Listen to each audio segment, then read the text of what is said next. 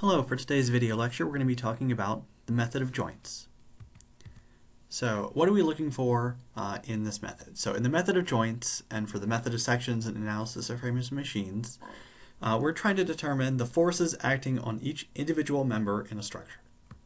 So if each member is a two-force member, as it would be in a truss, which we are going to use for the, which was what we are going to be analyzing, we need to find the magnitude of the force and whether or not the member is in tension or compression in each piece. So each member is either going to be in tension with two equal and opposite forces pulling on it, or in compression with two equal and opposite forces pushing together on it. And so the method of joints works on the following assumptions. Number one, the structure you're analyzing is in static equilibrium. So number two, the members in the truss are connected to one another with pin joints. And so at these pin joints, we can exert forces but no moments. That's going to be necessary for our two-force members. Number three, the pin in each pin joint is also in static equilibrium. So if we look at the joint or the kind of pin in the middle of the joint for each piece, each one of those needs to have the sum of the forces equal to 0.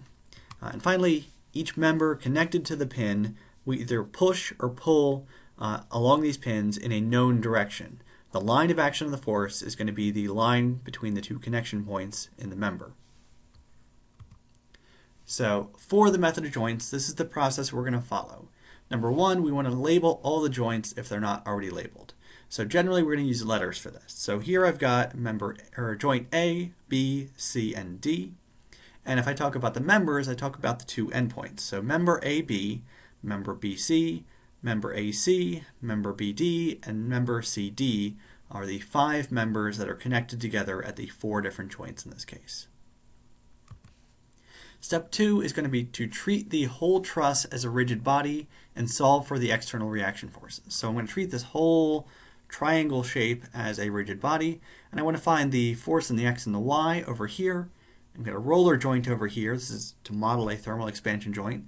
I would have just a force in the Y direction over here. So it's just a rigid body. We're going to use the sum of forces in the X is equal to 0, sum of forces in the Y is equal to 0, and the sum of moments about some point, probably point A, is equal to 0. So I should be able to solve for those reaction forces.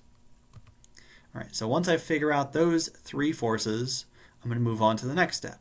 So step 3 is we're going to separate the truss into individual joints and individual members. So the joints, this is like the pin in our pin joint. So pin A, pin B, pin C, and pin D. And I've drawn in the known forces. So this 3 kilonewtons is the reaction forces. The X force over here was actually equal to 0. So I've got the external reaction forces acting on my point. This is the load force in the middle acting on that joint there. All right, so next we're going to draw in all the forces that each member exerts on the pin, creating a free body diagram for each of the joints. So we're going to assume tension in the direction of each member. So I'm going to replace all the members with the forces, and I get rid of the members in my diagram.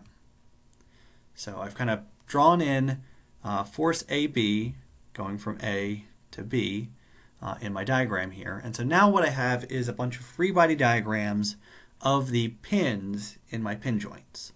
And so from here, go on to the next step. So I've got my free body diagrams, and we're going to write out the equilibrium equations for each of the joints using the free body diagrams we just created.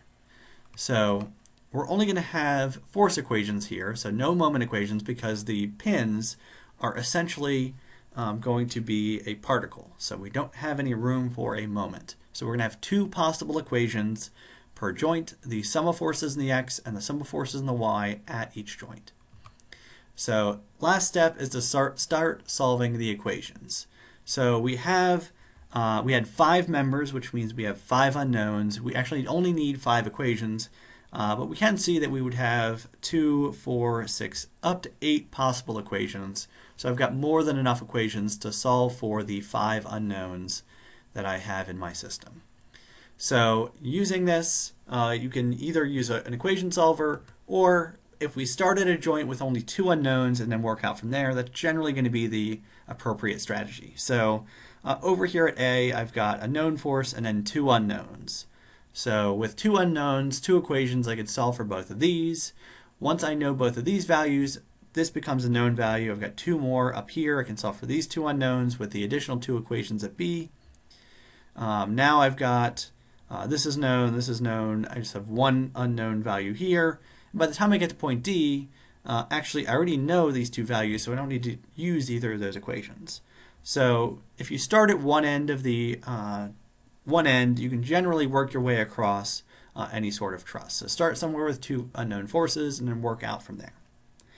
All right, so positive results in all of this indicate tension in the member, and that's because we assumed tension. So if we assumed the right direction for these forces, we get a positive number. If we did not assume the right number, so since we assumed everything was tension, a negative number in our equations, a negative result, indicates compression. So the forces, rather than actually pulling like they are shown here, say member FAB, I got a negative number, they'd actually be pushing on either end, and that means the member itself is in compression. All right, so method of joints and space trusses, how do we modify this? So if we analyze the truss in a three-dimensional rigid body system, we have a reaction forces supporting the truss. So this is sometimes optional.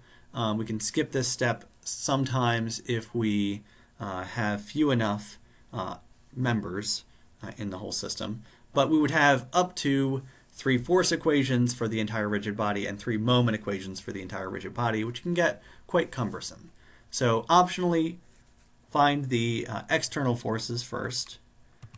2, we're going to start at a joint with 3 or fewer unknown forces and draw a free body diagram of that joint.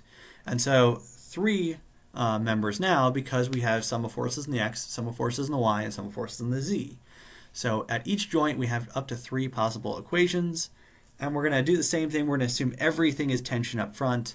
If we get a positive number as a result, it's actually tension. If we get a negative number as a result, we can assume it's compression. And then write out your equilibrium equations for that joint. And remember to use angles or the ratio method. So we've got 2 different methods for breaking down vectors in 3D into our components for the x, y, and z force equations. And then, just like before, we solve our equilibrium equations for the unknowns, starting at a joint with 3 or fewer unknowns and working out from there. We can kind of work our way across the truss, starting at one end and working our way joint by joint to the other end in this whole process. So that's all we have for today's video lecture. Thank you for watching, and I hope to see you again.